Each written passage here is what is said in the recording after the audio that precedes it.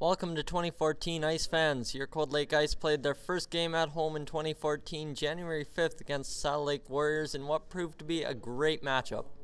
The first goal of 2014 would go to the Saddle Lake Warriors as JoJo White will move it along to Kevin Kreng tech-tack here, and he'll just chip it past David Rupp for the 1-0 lead. However, 20 seconds later, Dallas Ansel would get down low in front of the net and just rip it past the Saddle Lake goaltender, 1-1. Saddle Lake was scrappy throughout the entirety of the first period as JoJo White will get a goal here on a simple play through the slot.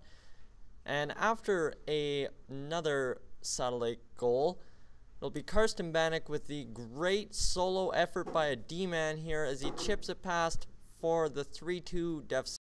In the second, it would be Christian Nypower sparking the ice offense as he takes it to the net. A rebound gets out and Dallas Ansel buries the second of the game.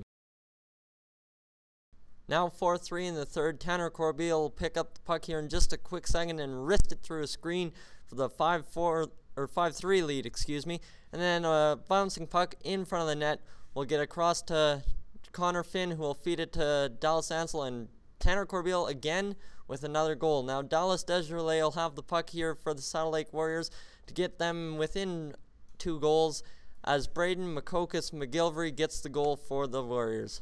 So the Ice walk away from a dangerous 6-4 over the Warriors.